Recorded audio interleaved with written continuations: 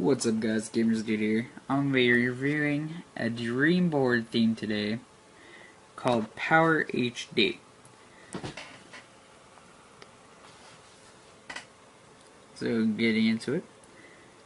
Right here there are tools, games, and media and main tabs that you can pull in and out on the main screen. It's a pretty cool feature. The mod is where all the settings are, and you can edit the buttons that are on those tabs right there.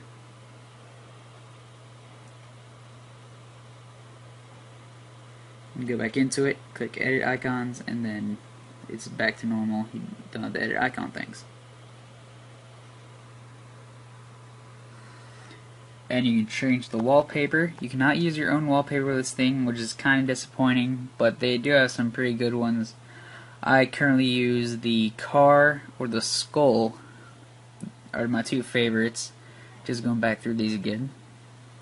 Lava, tiger, gold, diamonds, all that good stuff. But I'm going to use a skull.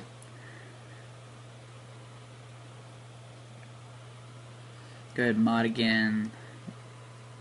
Then at the top, the iPhone settings, so you don't have to use the settings tab over there. And there's the lock screen, just a little power button.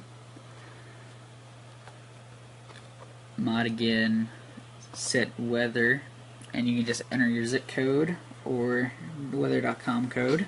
Sorry about that.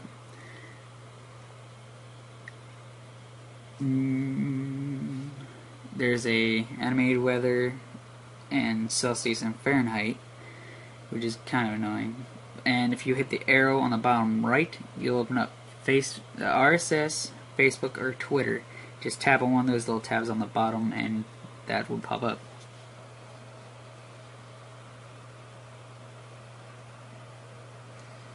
Once again, playing with the tools tab, and if you hit the little star in the bottom left, you'll have all your apps, and you can scroll up and down and look through them all.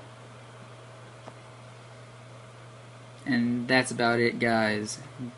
And I'd like you guys to comment, rate, and subscribe. Leave me a message seeing if you guys want to see anything in particular. Peace out.